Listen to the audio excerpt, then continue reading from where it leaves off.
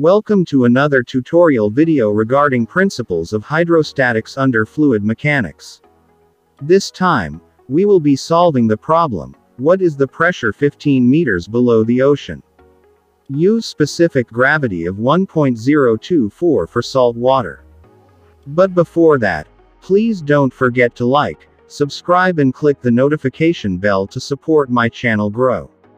To continue, we first identify our given. We have the height of the liquid, symbolized by letter H, to be 15 meters. The specific gravity of the salt water to be 1.024. The required in the problem is the pressure, symbolized by letter P. We proceed with our solution. The formula that we are going to use is P is equal to Y times H, where P is the pressure, Y is the unit weight of liquid, and H is the height or depth. However, we have to use the formula in solving the value for unit weight, which can be solved by multiplying Y water times Sg, where Y water is the constant value of the unit weight of water and Sg is the specific gravity. We now have a final formula for our pressure to be constant value of the unit weight of water times specific gravity, multiplied to the height.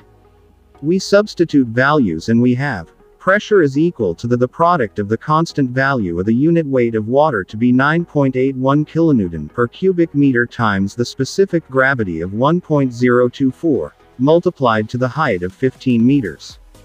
We simply solve and we have the value for pressure to be 150.6816 kilonewton per square meter.